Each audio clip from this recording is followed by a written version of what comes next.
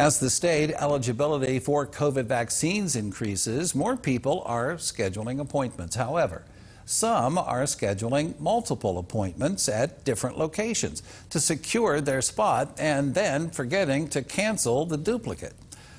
Once they get that, Gina Cadigan has more on how WVU Medicine is dealing with these no-show appointments.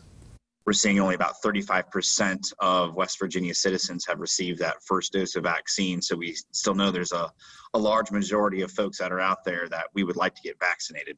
As vaccines become more available, healthcare workers are preparing to vaccinate more people. West Virginians have several options as to where to get their vaccine, like WVU Medicine's location in the Morgantown Mall.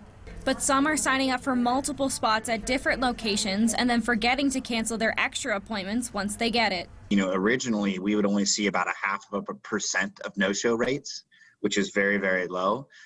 This week we've seen up to a 10% no-show rate. Since more people haven't been showing up, the clinic has adapted a way to not waste their extra doses. If at the end of the day we do have some extra doses left over, we have a waiting list that we have established that we will then call people and ask them to come within the next 30 minutes to get a vaccine. WVU Medicine wants people to make sure they cancel their extra appointments so that others get the opportunity to sign up.